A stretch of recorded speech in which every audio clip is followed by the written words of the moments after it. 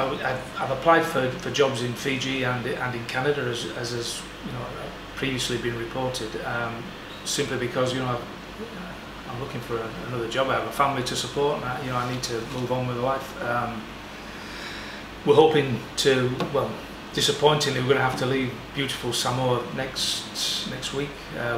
Today's the day when we're trying to get our flights sorted, and I have to go down to the MPF and try and sort out all those technicalities. So we're looking to leave next week. Haven't had anything confirmed job-wise.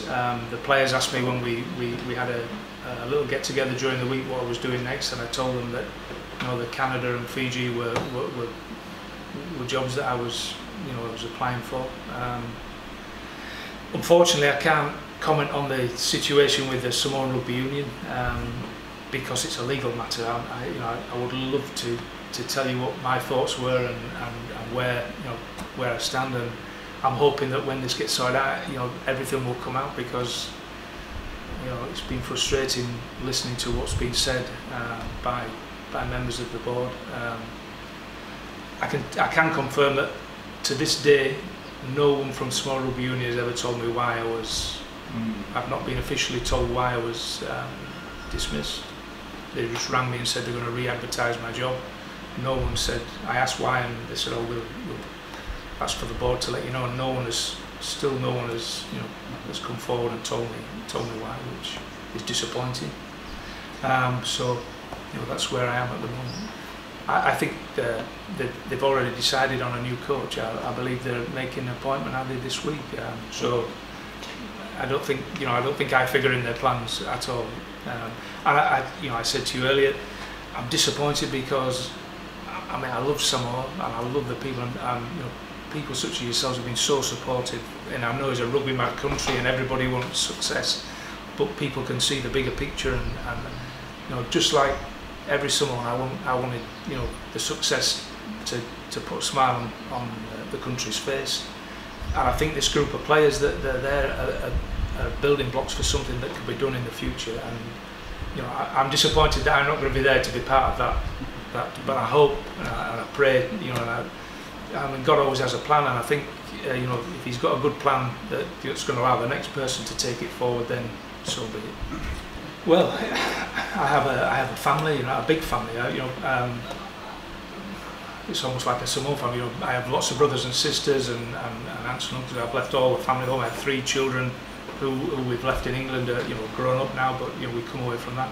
My wife gave up a very good job with Virgin Air. They have Virgin in England. They run the trains, Virgin Trains. So my wife worked as a senior manager for Virgin. So she gave that up. And you come away from home and you sacrifice all the things that you used to, home life and family to come and do that. But it was a sacrifice worth giving, as far as I was concerned. The one thing that both my wife and I are adamant about is that we wouldn't have swapped the opportunity to come here and the year we've had here for anything. It's been a fantastic experience, and people talk about Samoa as being paradise, and it truly is a beautiful place. I can't think of a better place on earth to live, and I can see why so many Samoans leave but come home to live their lives out here.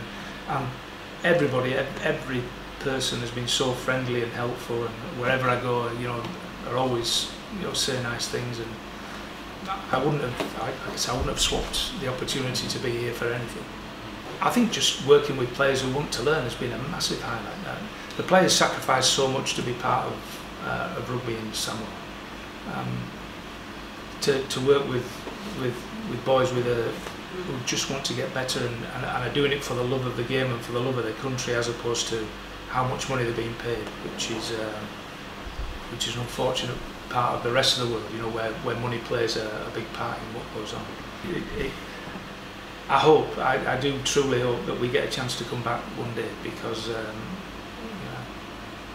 it's the top of my list of places to be. So I would love to come back at some stage. Yeah. Well, I'm humbled by everybody's support. It's a very humbling experience, this, and I'm so proud of what we've achieved, and I'm proud that everybody feels we've done a great job. I know pride's a sin, but for once I just think, you know, it's people have recognised how hard the players have worked, and I can't thank them enough. I was going to put a message on Facebook, you know, before I left to say, you know, to try and put into words what I was feeling, and I don't think it could do justice. You know, and love's a big word, but I love Samoa, and I love Samoans, and I'm so thankful for everybody's support, and I wish I could express it in a way that put it across how I really feel. Oh, no, I wish I could stay, but you know, I'll take great memories, and I'll never forget, you know, my time here.